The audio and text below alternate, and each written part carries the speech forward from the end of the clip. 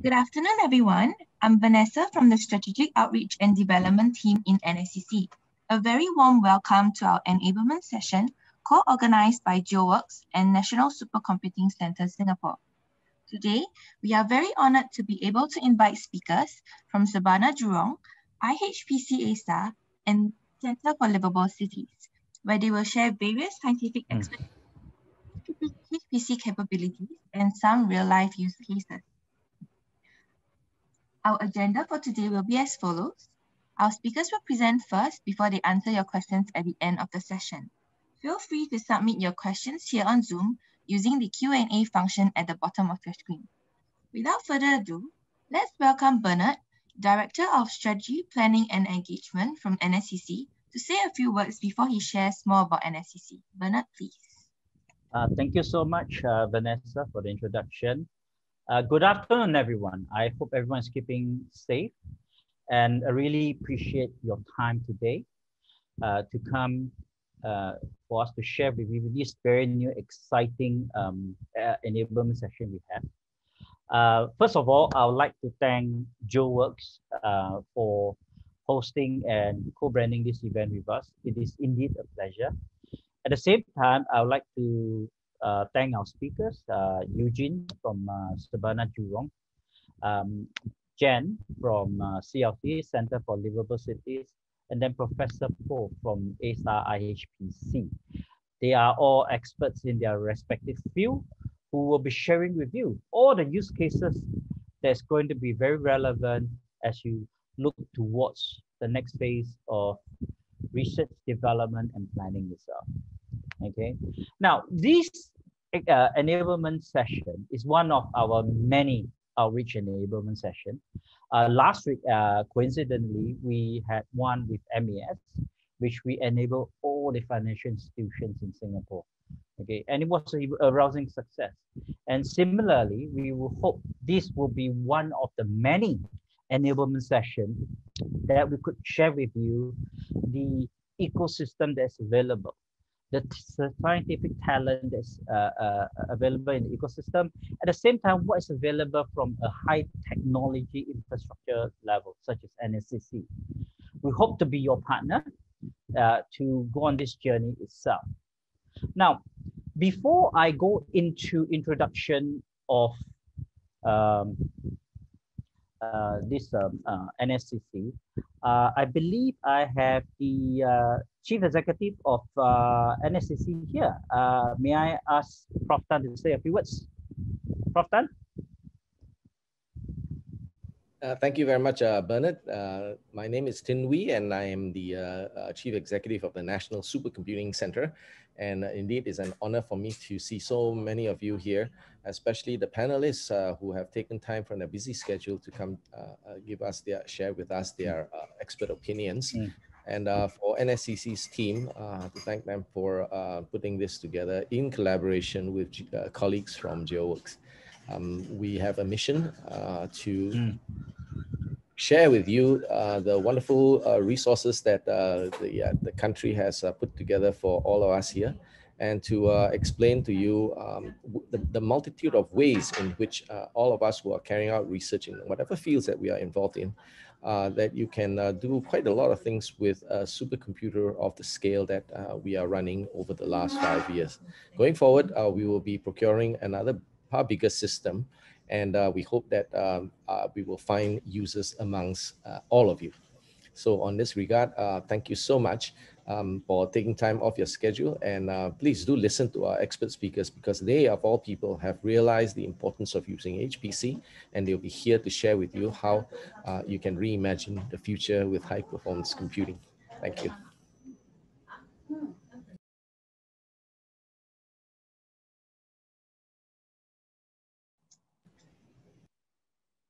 Thank you, Prof. Tan. Bernard, are you still here? Yes, sorry, I'm actually speaking on mute. So thank you, Prof. Tan, for that quick introduction. Now, please allow me to now set the stage for our speakers as well as for NSCC. Now, COVID has done what many government officials, CEOs, and CTOs found hard to do, and that is to accelerate digitalization. And it actually changes how we live engage and work. Government official, business executive all have vital roles to play in this, in guiding their country and organization to function effectively through COVID-19, as well as post-COVID itself. The scale and impact poses a real threat to a organization's survival, a nation's continuity, as well as how an industry will perform in the future itself. It has also significant impact every aspect of our life, from a national competitive advantage, enterprise, economies of scale, financial system, as well as society and everyday life. It is really reshaping the way we know it. So the speed and the need to digitize a nation, a business, has gathered even greater momentum and urgency on that basis. So it is vital for our government agencies, enterprises, IHLs, to actually leverage on high performance computing technology as well as scientific methods to achieve innovation with agility and precision itself. I would like to share with you this, what I call the Trinity.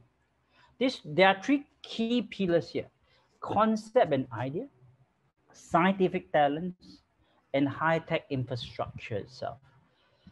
With the emergence and a convergence of this trinity itself, this is where innovation sparks will bring us to greater height. Now, at the same time, digitalization has given birth to an avalanche of data.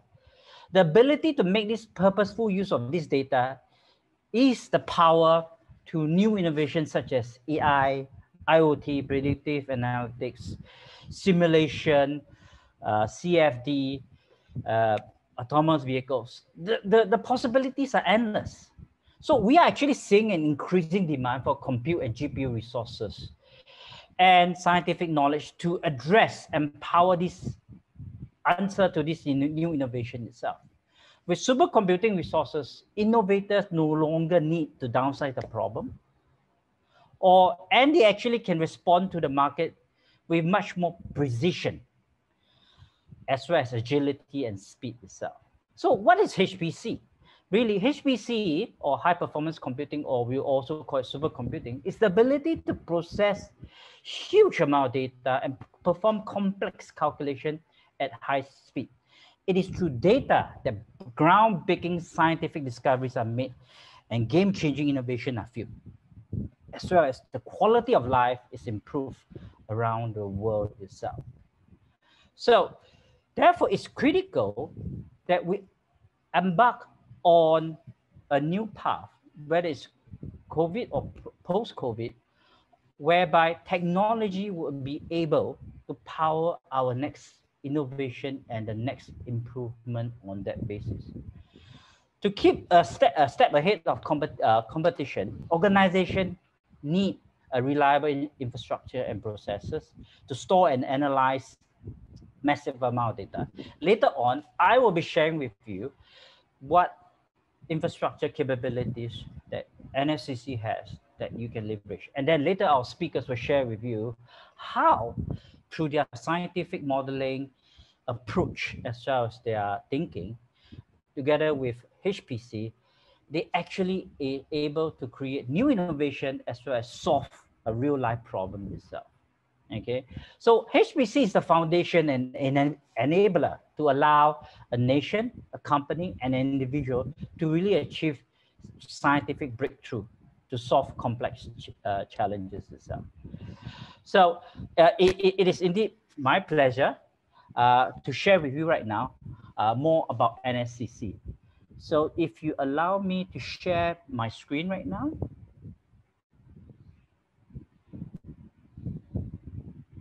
Okay, I trust that you can see my screen. Yes? Okay, let me put it in presentation. Give me a minute. Okay. Okay, first of all, please allow me to share. As you can see, there's lots of logos there. In actual fact, NSCC has been operating for the last 5 years, and we have been pretty successful. The four founding founder of NSCC is actually A-Star, NTU, NUS, and SUTD. And through the years, we have garnered lots of new users from TCOM, NEA, SingHealth, as well as very soon some of the new partners, including NUHS and CR Group, which is the parent company for Shopee and Garena, which I believe most of you will be very familiar with. Now, our vision is actually to democratize access to supercomputing, to support Singapore's R&D initiative. But more important, it's not just to offer a service, but we also like to use this as a available resource to attract industrial research collaborators around the world itself. And this is where, as I said, innovation actually is created. So it enhances Singapore research capabilities. Now, very quick overview about NSCC. NSCC actually is funded by NRF, which is under the PMO office, and we are hosted and managed under ASA itself, as you can see here. Okay. As I mentioned to you, we are a national research infrastructure, so we actually a national level resource that's open to all national initiative that covers IHL, or the research institute, as well as industry player itself. Other than offering supercomputing capabilities, we are well equipped with high-speed network that's local as well as interconnected globally itself. Also, we are the first national petascale facility in Singapore. Now, our current system is about 1 petaflop, okay, with 13 bytes of storage. I'm not going to bore you with the technical aspects of it. The reason I'm sharing with you is that these are the resources that's available to all of you as well, for you to apply and use. We have at the bottom left corner, you will see that we also have an AI platform. And we also have a HTC system as well as a Copen system. Just FYI to all of you, the Copen system is actually for NEA to do their climate research modeling itself. Now, our current system itself is very unique. As you know, supercomputer actually runs very hot, but we use warm water to do the cooling itself. Okay, and also it is a digital twin enabled data center itself. Now, exciting news that I want to share with all of you is come Q3 and Q4 of this year, our second supercomputer will be ready. Our first computer is called Aspire 1, as you can see. So very obvious, our second supercomputer is called Aspire 2. But I'm very happy to share with you that we are in the process of building it, and it will be available, and it will be 10 to 15 times bigger, faster than Aspire 1. Okay, therefore there will be a lots of capacity to allow you guys, all of you, to actually use these resources. Now, at the same time, we actually work very closely with a lot of government agencies, including AISG. AI, as you know, is actually a very hot topic, and we have a very good AI system that's available as a V100. Very soon in Aspire 2, we will actually take a few leaps in terms of providing AI capability. So it allows all sorts of computational. So it's definitely a very exciting development moving forward for AI itself. Okay. Now, NSCC actually support wide range of national initiative. And one of them is actually in the healthcare. So as you get earlier, you've probably seen NUHS and SingHealth logo there.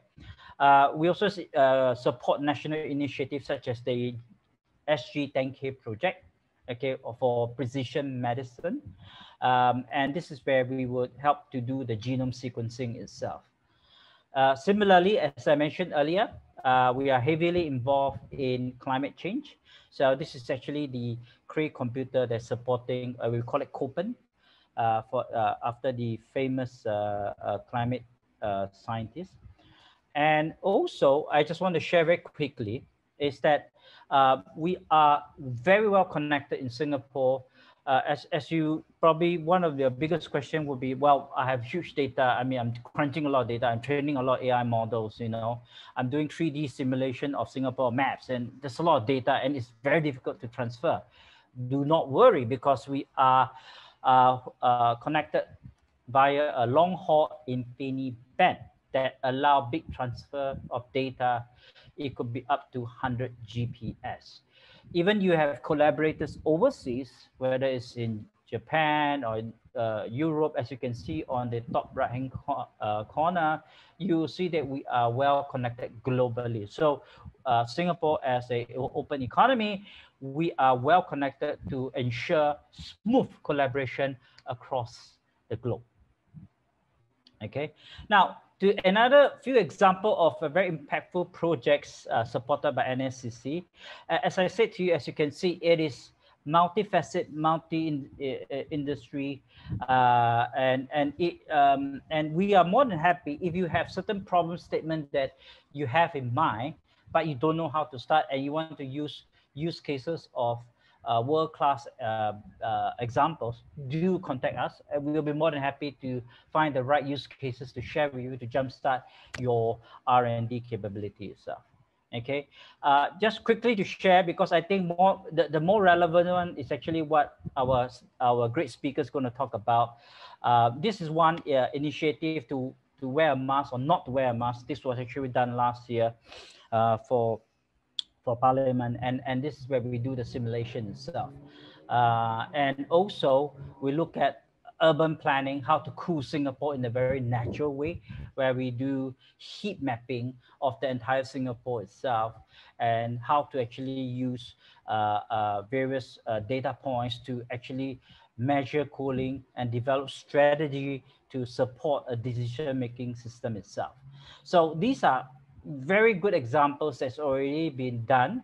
And if you do want to have some of this use case, we are more than happy to share with you, including simulation for an offshore marine itself.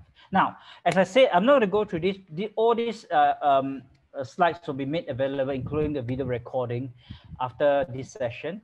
And we'll be sharing with all of you, and hope all of you will actually use it itself.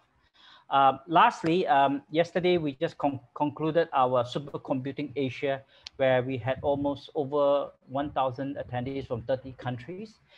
Singapore, we are actually well positioned to collaborate with a lot of international scientists as well, and international supercomputing centers. All right, so one of the things that I just want to share with you, very exciting, is that the world's fastest supercomputer is called Fugaku, based out of Japan. We have an MOU in place. In nature fact, if you have one groundbreaking research or project that you're doing, and you really want to use the world's fastest supercomputer, give us a call. We can set up for you. Okay, so it is indeed a very great pleasure to be speaking to all of you. As I said, it is through sharing that we actually able to share all this critical best practice, as well as sharing of connecting you with the right resources and scientists. So do not hesitate to contact us, and we will be working through you with a few more of this initiative. This is not going to be the one-off, and therefore we'll be more than happy to conduct more classes as we go along. My apologies, my dog is just barked and he just told me my time is up. So I'm just going to hand the time back to Vanessa, all right? Thank you, Bernard. Next up, we have Mr. Eugene Xia, Senior Director of Special Projects from Sabana Jurong. Eugene, would you like to share your screen?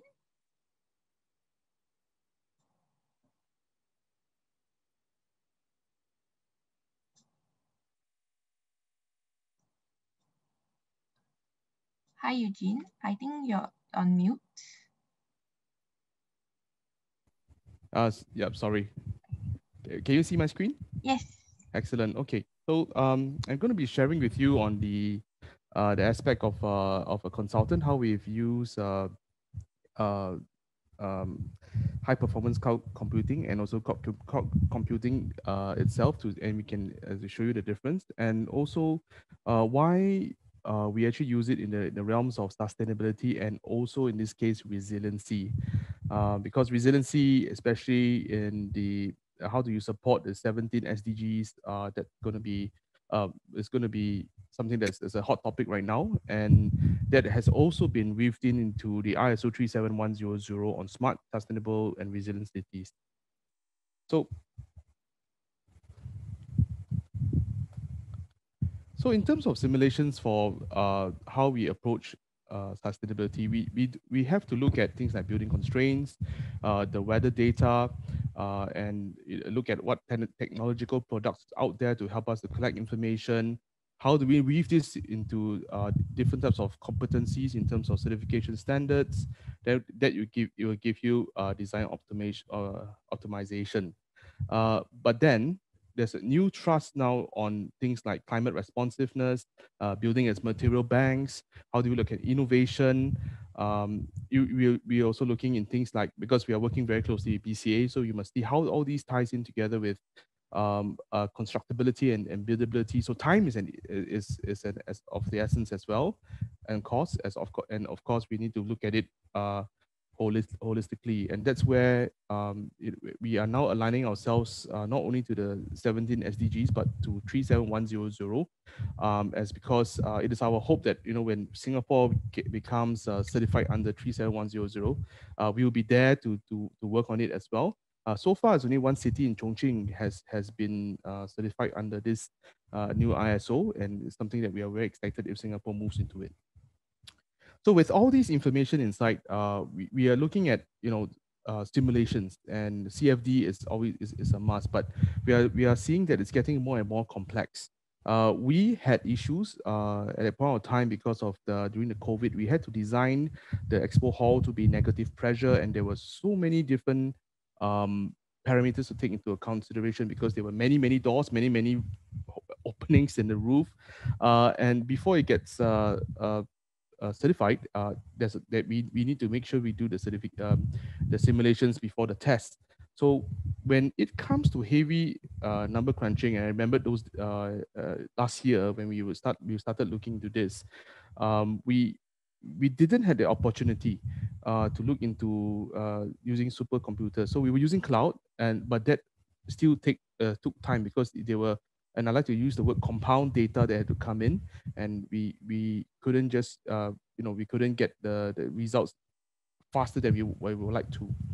But there's a lot more things that's also we have to look at, things like haze, weather data, and once weather comes in, it's going to be quite complex as well.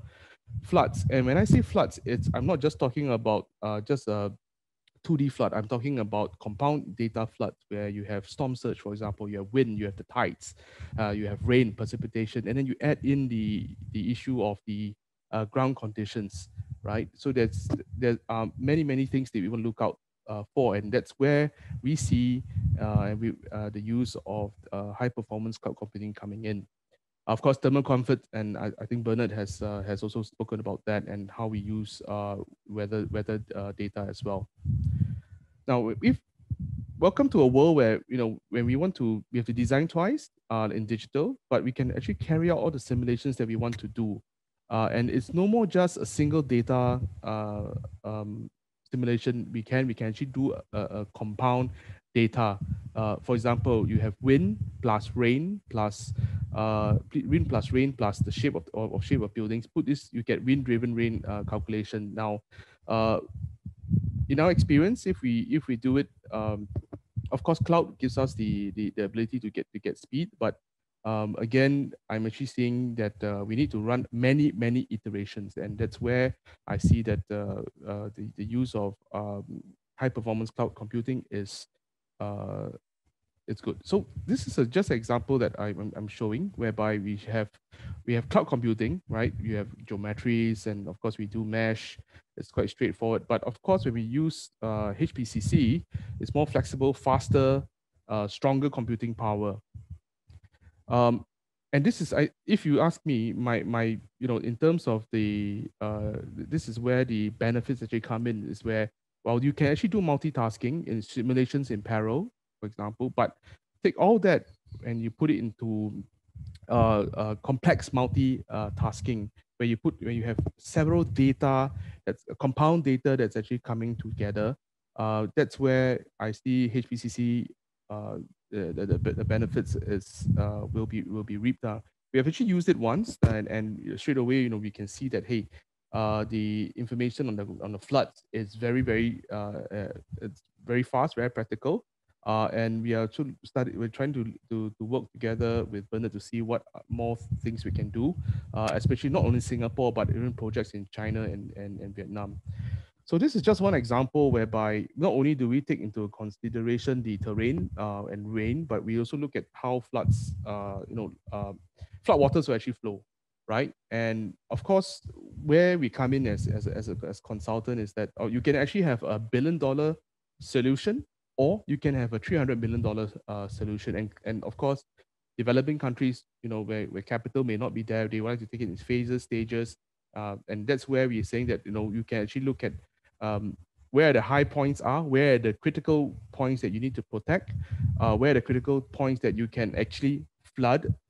For example, parks. I mean, when it's raining, I don't think you'll be walking in the park, right? So you can actually channel water into that area or low-lying areas, or flood basketball courts, swimming pools, sports facilities, so that they can actually hold the water before it floods the rest of the areas. And that's where in master planning, it comes in to say that, look, if we can rejig certain data, we can run many compound data iterations, and be able to then come out with a design. These two may look very similar, but if you look carefully, this portion of the residential, for example, it's not flooding, whereas in this case, it's flooding here.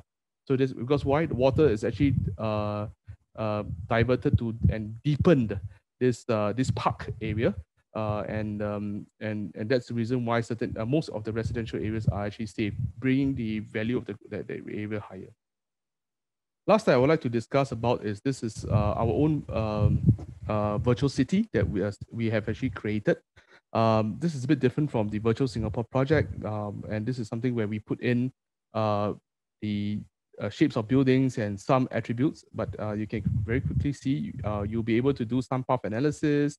You'll be able to know with open data where for example, this is it's connected to my platform in Sabana Jurong, and you'll be able to know different assets, whether is it man trap, whether the asset is working or not, and it's really a good digital twin data that you can actually see. But just want to move very quickly to this area whereby you can track energy, and also you can actually conduct some flooding to actually know where and what, how flood waters will actually run in using compound data.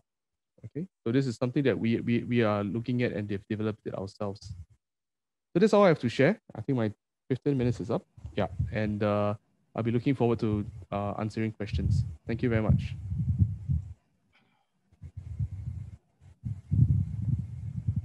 Thank you, Eugene. Next up, we have Dr. Po Hee Joo, Senior Scientist and Domain Specialist of Built Environment from IHPC A*STAR. Dr. Po, would you like to? Okay. Yep, thank you. Thanks, Vanessa. Hi. My name is Po from IHPC A*STAR. I'm also doing the adjunct teaching in NUS Department of Building. So the topic I'm going to share with you today is about the wind load prediction in the virtual urban landscape, mainly for the greenery and also tree stability management. So this is the content of my presentation. I will say something about the integrated environmental modeler, which we have, which we developed jointly together with HDB many years ago. So we have come up with the first version, and also the application to the Virtual Singapore, because it's an open source code, so it allows us to do the integration. So about Virtual Singapore, also we have two projects. Number one is the point cloud modeling. Two is a wind load prediction. That's my talk, and also the future applications. So as presented by the previous speaker, urban digital model has become more and more pervasive. So in terms of planning and visualization, it has been extensively used.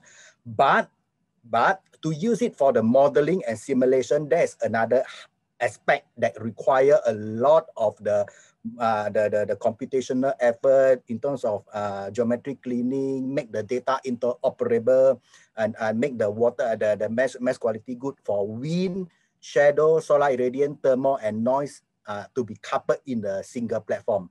So recognize that this is one of the urban environmental modeling tool that's required by the agency. We have worked together with government agencies in order to come up with the modeling platform that integrate master planning, urban design, and the environmental modeling. And this integrated process also allow us to couple it to the Virtual Singapore geometry with the semantic information in order to carry out the solar irradiance, wind flow, temperature, and noise simulation in an interactive manner. As you know, architect can always come up with a design, 3 design in 1 day, but simulation will take 3 days for 1 design. So simulation is always playing a catch-up game for as far as design is concerned. But we want to make this modeling and simulation at a faster pace, as presented by the earlier speaker. We really need to make the modeling and simulation more seamless, more and also as a faster pace. So in this case, our IEM is able to integrate to the platform. In this case, it's a proprietary platform for the Virtual Singapore, and we also come up with the model selection such that the viewer can just go to the site, then use a window to click on the building that you want to model. Then we create the wizard in order to perform the modeling and simulation.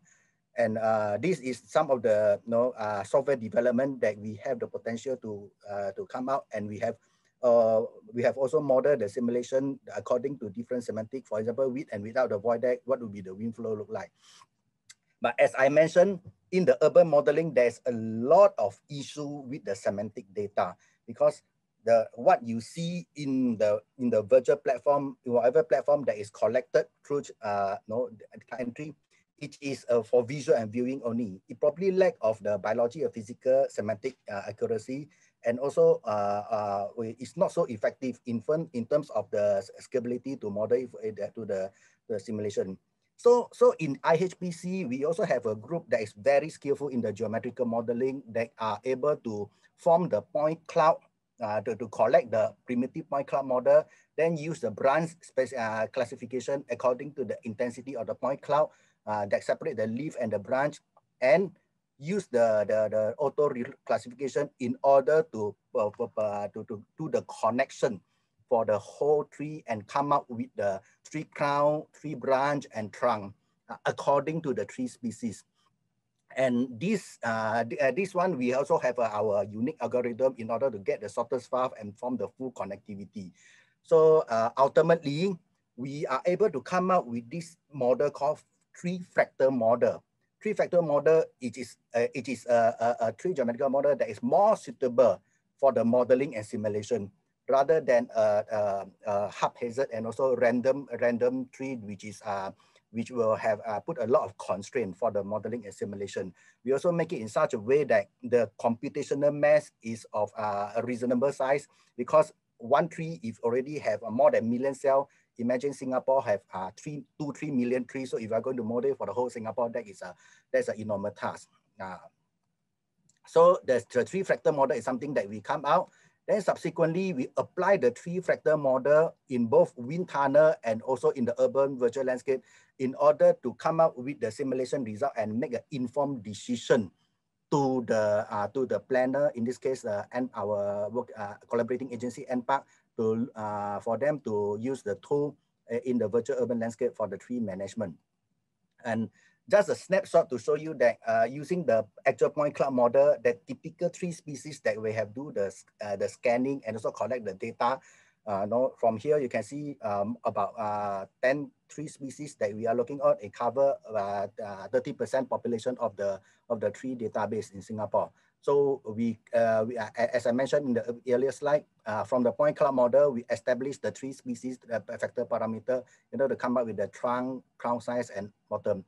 And ultimately, we also make it such that we are able to perform the 3D printed model for the fractal tree and put put it into the wind tunnel, because if you want to get the actual data, it's always necessary. It's always important to look at the validation. So in this case, we work together with our counterpart from mechanical engineering department in NUS. Then they also use the tree crown. They also come up with a randomized tetrahedral element in order to use a porous volume to represent the crown, and also do the 3D printing for the porous volume.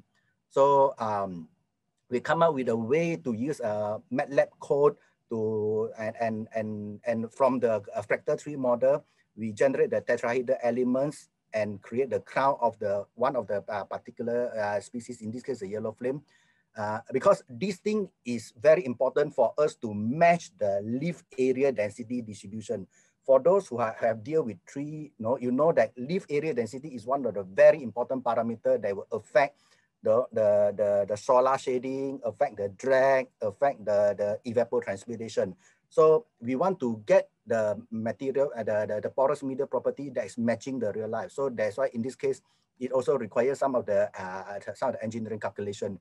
So typically the botanists can go to get the tree leaf area density measurement using manual one. But for us, for the computational work, we can always depend on the geometry to look at it. So very interestingly, as you can see, we can perform the scale down model to measure the drag on the tree.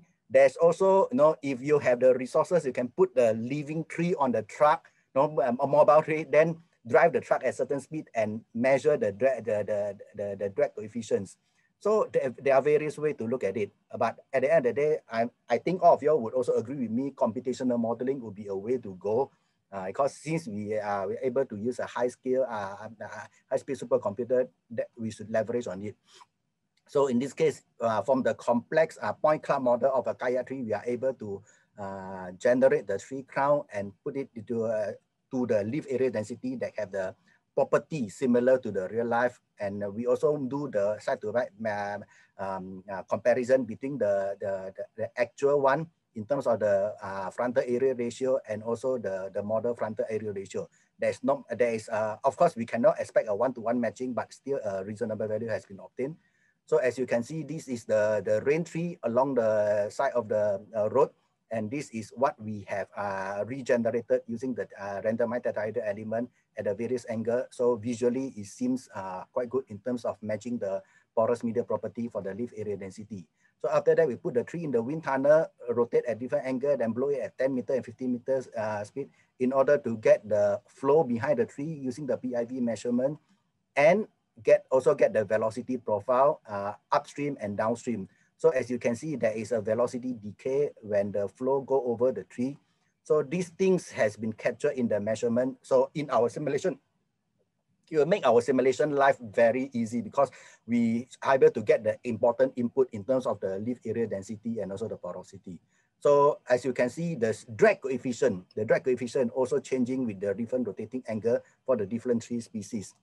So in this case, after getting the important parameter, in this case, the porosity and also leaf area density from the wind tunnel, we put it into our numerical, so-called numerical wind tunnel simulation, then perform using the high fidelity of the discrete time momentum source. And we discretize the tree volume to if your computational resource permit, you can use 5 by 5, 10 by 10, 20 by 20 of the elements to represent the tree in a porous medium. Then from there, you'll be able to get a more detailed simulations. So in this case, what I show to you is that we are using the high fidelity of the large eddy simulation model to perform the simulation. Then what we obtain is that if we are using the average one single porous media, we will miss out the velocity decay. But using the high fidelity turbulence model, you are able to get reasonably good comparisons. So after gaining the confidence for the single tree, we expand it and apply the model in the urban landscape. In this case, you can imagine in a typical area, typical town in Singapore, they already have more than 5,000 trees. And we are probably the first one in Singapore to model every single tree along the roadside coupled with the building, coupled with the terrain, and coupled with the urban geometry, and look at it from the tree stability point of view. What is the drag that is experienced by this simulation? Then, of course, from the information that given by MPAC, as one can see, when the wind is blowing at a certain direction in which we can get from map station data, what will be you can see this is probably the high flow channel, and this whatever that is have the blue one, that means low risk. But that one that have the velocity that is higher, in this case, the velocity scale ratio that's higher, you have to pay attention. Then this very useful information for the urban for the greenery landscape planner. So in future, what you're going to do is that this is the actual case, but we cannot make this result generalized. So we are going to come up with a platform that make the informed decision to the planner that with the tree that you have the certain frontal area ratio and also the plant area ratio, what would be the parameter that will affect the tree risk in terms of the tree stability and also the high channel wind, and that will affect the drag coefficient. So in this case, we will come up with the workflow that will allow the planner to use informed performance-based simulation results and advise them how to get the better positioning of the tree in order to minimize the tree risk. So my last slide you're talking about is that we have successfully created the integrated environmental modeler, which is a multi-physics urban climatic model platform for the wind, solar irradiation, and shading. So we also couple this to the Virtual Singapore Wizard in order to extend the usage for the urban planner. So we also extend this one to look at the wind load prediction on the tree in order to examine all these important decision making, such that urban forest planning, prioritize the tree pruning activity.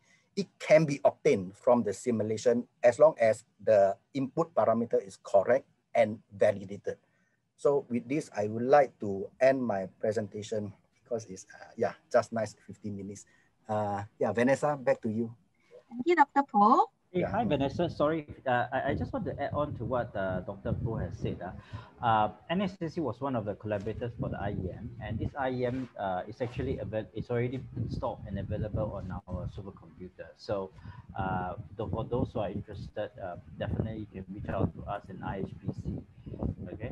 Yeah, thanks, Bernard. I think I missed out the very, very important point. Yes, we have worked with NSCC for the past 3 months, and we already installed the IEM in NSCC. Yes. Thanks for the reminder. Yes, I can verify it because I personally also work with Bernard, work with Eugene there to be good. Okay. Thank you. Thanks. Thank you. Lastly, let's welcome Ms. Genevieve, Assistant Director of Research from Centre for Livable Cities Singapore. Genevieve, would you like to share your screen? Yep. Can you all see my screen? Yes, Genevieve. Yes, we can see. Yeah, so thank you all for having me. I'll just give a quick introduction on myself. I used to train and work as an architect, and then as a designer as well. And then I got really interested in spatial analytics in urban design. And I think in the near future, it would be nice to see how spatial analytics can inform design. So today I'll be talking about the main, one of the projects that we have been working on in CLC, where I lead the complexity science team. So the project is about how street network spatial modeling and analysis can help planning processes within the government, and also touch briefly on how high performance computing played a role in this. So the overall project goals was to develop a model that could measure accessibility, and also to design a robust methodology to address the use cases, and test design options and master plan proposals, so giving before and after scenarios. But in general, it's to generate and provide urban planning advice so that it can help the government make well-informed planning policies. So this is what the space syntax model, street network model looked like. It can do many things. It can also not do many things. But two of the main things that it can do, and I will demonstrate today, is firstly, it measures accessibility of existing and proposed master plan. So we have the existing street network of Singapore, and for example, if JTC or a property developer gives us their master plan for in 20 years, we're able to model that and then provide an impact assessment of the increase or decrease in accessibility, plus 2%, plus 3%. So it gives a numerical value that we can systematically test, and we know we can give advice on the master plan proposals. And then the second thing that it can do is to uncover any hidden potentials in urban structures and urban street network, for example, for cycling routes, for pedestrian routes, and to identify if there are any missed opportunities that has been overlooked. But essentially, the whole idea of the network model is not to make maximum change, because what we don't want to do is to reconfigure the whole of Singapore, and then that will cost a lot of money, and there's also no point. What we want to do is to see where we can, perhaps add 1 or 2 street connections, or take away 1 or 2 street connections to sort of improve the connections between different neighborhoods. Not all the time that we have to add or minus things. Sometimes it could just simply be about improving the quality of the existing streets. It could be expanding the streets, putting more greenery, putting in more cycling path, for example. And I wanted to say that, of course, I did not invent this. This is part of the Space and Techs in London. So it's a consultancy as well as a lab at the Bartlett School of Architecture at UCL. So I was doing my PhD at UCL and also working for Space and Techs Limited. So other things that they do is also, provide solutions for consultancies, architects, and developers. So they also did an open mapping of the UK, where everyone can have access to these models for free. And also the Citizen Explorer, where it's an interactive tool for urban planners that you can use it to plan, where's the best location to put their amenities and facilities. They also do urban value modeling, and they're also currently developing a walkability index. Using this modeling, we can do both urban, so on the left is a Trafalgar Square example, where we used to test pedestrian connectivity, but we also can do building analysis for complex buildings. So we're able to measure which areas are more accessible, which areas are more visible, and then we are able to identify which areas should go best. So it's more of area allocation. I will touch very briefly on the science behind the model. One of the measures that we use is choice, which is betweener centrality, which came from graph theory and network science theories. Basically, it's the shortest path from any point to any point in the model, and it can be unweighted and weighted. So for weighting, you can be, for example, it could be angular change, it could be putting population data, land use data. So the model is able to make better analysis. For this model in particular, we look at segment angular analysis. So basically, we give a weighting based on how much change the street to street has. So if we give priority to the streets that are minimal in angular change, and if there's a more than a 90-degree change, then there'll be a higher weighting. So this is example of the Singapore model. This is a pedestrian model. And we can see that here, okay, this is a global choice accessibility. And if you see, the red lines are the highest in accessibility, and the blue is the lowest. And it goes from red, orange, green, and blue.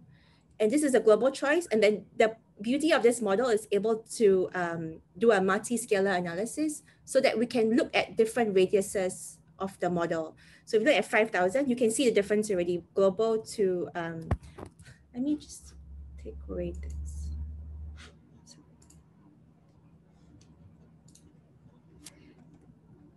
Yeah, so this you can see 5,000 scale, 5,000 meters, and then 3,000 meters, 2,000, and 1,200. So what this shows is that it shows that at the lowest radius, for example, 2,000, it gives us insight on where the accessible streets are in the neighborhood scales. It gives us clues into, if you look into a radius like 1,200 meters, where are the emerging accessible roads that might not be seen on the global level. And this is important because when we want to plan like pedestrian path, we would usually look at the more local scale. For example, 800 meters. And then zooming in into one of the projects that we're looking at CLC, which is the Bedok Katong area. And I'll just quickly go through here the different scales for 5,000. If you look at Dunman Road, for example, Dunman Road on the global scale, you see is like a yellow, green. I mean, all this has values. The colors is just for representing them easily. If you go to 5,000, you see it becomes more orange, and then it becomes higher and higher accessible as you go, as the radius gets lower and lower. So at 1,200 meters, you can see Dunman Road, it's very accessible, this area. And this will inform us, you know, what's the behavior of the street like. So at a global scale, it's not accessible, meaning that, you know, it might not be an expressway or a vehicular road. But at a local level, it's very accessible. So it gives insights into the, so maybe this street could be used for more of an intimate, it could be a retail connection, it could be a small retail path. It could have, you know, whatever the planners think will be useful for. So we use this type of like analysis to give planners advice and also, you know, to work on projects in CLC. So I'm not sure if I said this, but the accessibility means, you know, potential for human movement. So if it's if it's red on the 800 scale, a very local scale, it shows that it has the potential for higher human movement at this scale. And one of the recent things we have done with the SLA 3D sandbox is we took this model, went down to the Geobox sandbox office, and we are able to use Singapore's 3D model and then insert our model inside to help us visualize. So these are different colors, but in general, I think for, you know, if we are doing presentations to stakeholders and people like yourself, it's just easier to visualize. It's easier to visualize with 3D models, and that one can easily see, you know, put their fingers on, you know, where's where. I'll skip this. So today, if I have enough time, I would use 3 case studies, mini case studies. I just want to add that we just started this project very recently, I think 3 months ago, and we are trying to get, so we spent the last 2-3 months getting buy-ins from agencies and getting interest, explaining to people what this street modeling can do for them. And then slowly we see, you know, how we can help agencies. So HDB, LTA, URA, we've been talking to them and they've been giving us use cases on how we can help them. So we have this initial very prelim analysis that we have generated. So the first one is the doing some studies on the East Coast Park of accessibility from homes to the East Coast Park entrances. So just jump straight into it. Those, you can see the white dots, the white points, which are the East Coast entrances. Then we just did a catchment isochrone from the East Coast entrances to the streets. And then we plug this into the residential homes. So you can see on the blue plots, that means homes that are close to the East Coast Park entrances. The lighter green are further away. And because we're measuring accessibility, we also want to look at bus stops. So to go to East Coast Park, there's a feeder bus 401. So we mapped out where all the 401 buses are. And then also looking at from the bus stops, where is a 5 or 10 minute walk away from each bus stop. So we can see the streets that are accessible to this bus stop that can lead them to take the bus to go to the rest of to the East Coast entrances. So this is a series of visualization that helps to inform the planners and also to ourselves, how can we go about doing this? And then we also incorporated the cycling path from URA. These are the proposed cycling path. And then we added on the street network model that tells us, okay, where are the accessible streets at 5,000 meters scale. The point of doing this is, firstly, we want to see, okay, how can cycling path help to gain the people accessibility from their homes to East Coast Park. So so it's a way to make informed decisions. And if we were to make a new cycling path, where should we put it? So that's how we use the accessibility model to look at how we can determine all this. So I just have 3 more minutes. And then the next thing we did was East Coast GRC, and we studied how, where all the amenities. So we got all this data from the various OpenStreetMap or some from the URA Land Use Master Plan, also data.gov.sg. And we looked at how the different amenities like tertiary schools during catchment, how accessible are they from the homes? So looking at hawker centers as well, polyclinics, parks, and mapping them. So we plug them into the residential plots. And what we can see here is that from the homes to amenities, how far they are. So if you look at the bottom, you see all the different amenities like parks, hawker centers, polyclinics, and you see the cutoff point here at 1,600 meters, 20-minute walk. That's because that's the LTA goal for 2040, that all amenities should be 20-minute walk away from your home. So we can see, which are the amenities which are the homes that are, doesn't meet the cut yet. So each point represents a home. And then we divided them into non-landed and landed. And then, so non-landed usually maybe HDBs, and landed for, landed property. And I feel it's important because it could be indicator for, social economic background and your reliance on cars, if you use cars as a transport. So we can see over here, where are the amenities that are not within 20 minutes. And, if it's not within 20 minutes, this is how we, think. If it's not within 20 minutes, are you going to build a new polyclinic just because your house is not near 20 minutes? Might not be, right? Because it's not practical. So this is how we can possibly say, hey, if this cluster of homes are not within 20 minutes, how about we put cycling routes near to these houses so they're able to accelerate this form of commute.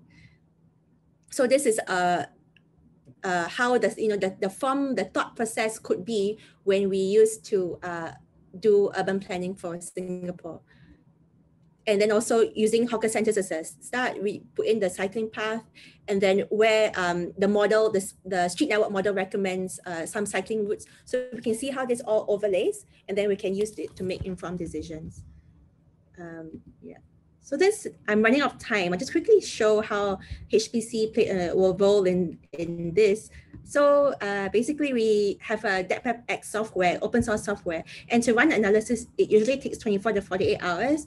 And plus I'm using my personal laptop, so it really burns my computer. So with the HPC, we are able to build DepMapX software into the NSCC server. And then also using the command line interface of the DepMapX software, we're able to process it by running DepMapX and remote access. And because we run different analysis from 800 scale to 1,200 meters, all these different radius, we're able to make use of HPC's parallel computing to run this analysis very quickly. So from 48 hours, it became like 2 hours. So that's really good. This is what the screen, what it composed of many analysis. So Vanessa, my time is up. Yeah, right? Thank you, Genevieve. Yeah. Okay, thank you. Thank you, Genevieve. All right, thank you, all the speakers. Very interesting topics that all of you have shared. I think we do have some questions coming from the chat.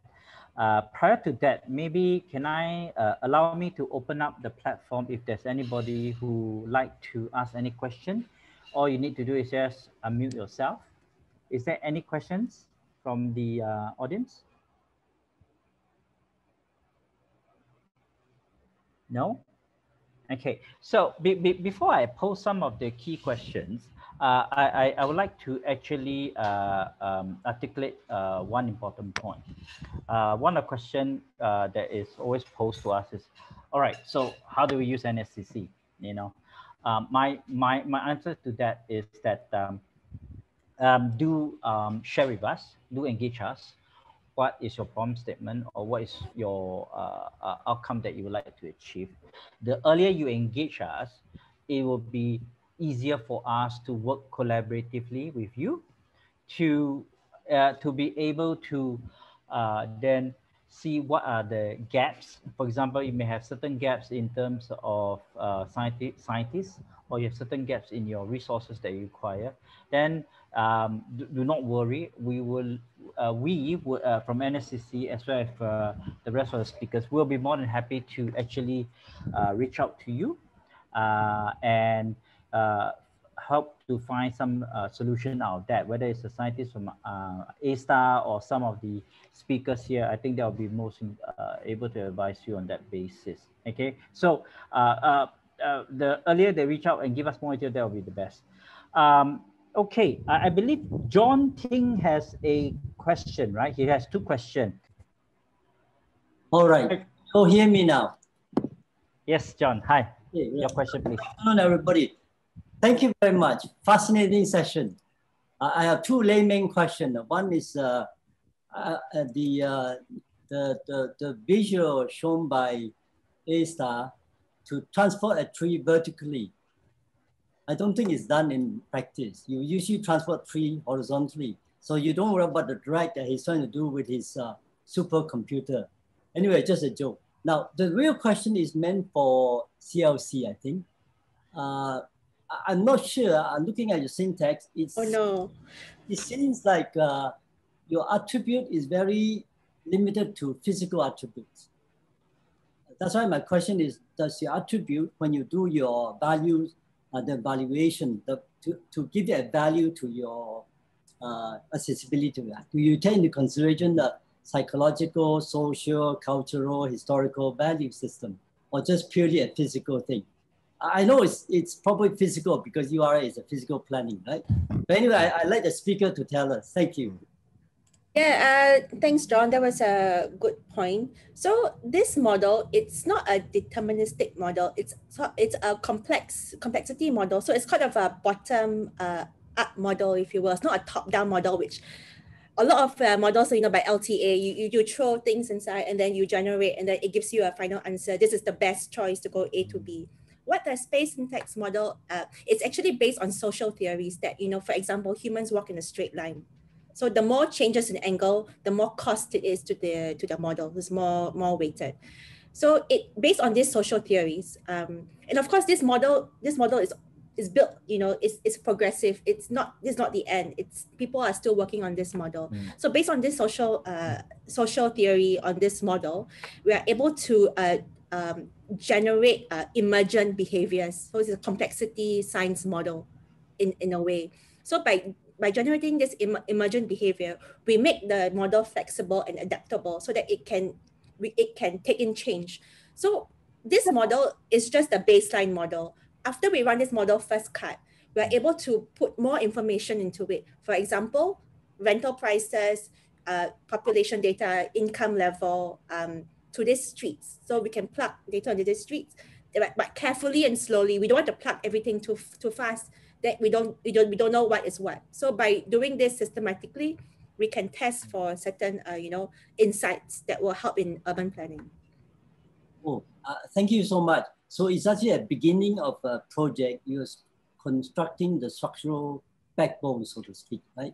Yes, you yes. Shell with a lot more attributes so that it becomes a very rich system. Because I like your comment about how to determine or how to evaluate whether a street is a good potential for commercial, retail, or just for leisure. And that attracts my attention. That's why I asked my question. Thank you, Jennifer. Okay, yeah. Thank you, John. Thank you. Okay, next up, Eugene from SJ. There's a question for you. From George Shi, he likes to know whether your flood modeling results have been validated in Singapore or not. Any research content with regards to this flood modeling itself? Yep.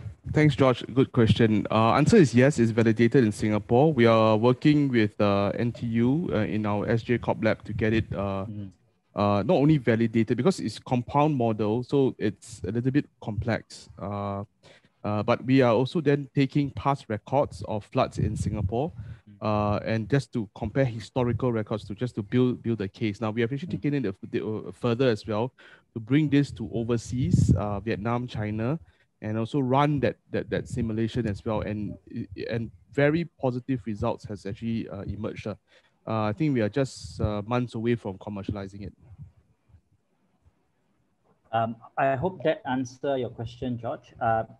Any more questions from the audience?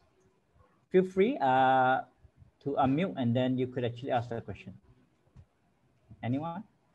If not, there's another question that's coming in is, what is the cost to use NSCC facilities? Okay, so as an NR, do take note that we are chartered for research, but we are not chartered for operation. Okay, so if you have a research project, R&D project they are looking towards, we welcome to have a conversation with you. Now, especially we have call for projects whereby you are invited to submit your research brief as well as what you want, what kind of resources would you like to have, whether it's a CPU or GPU or storage resources.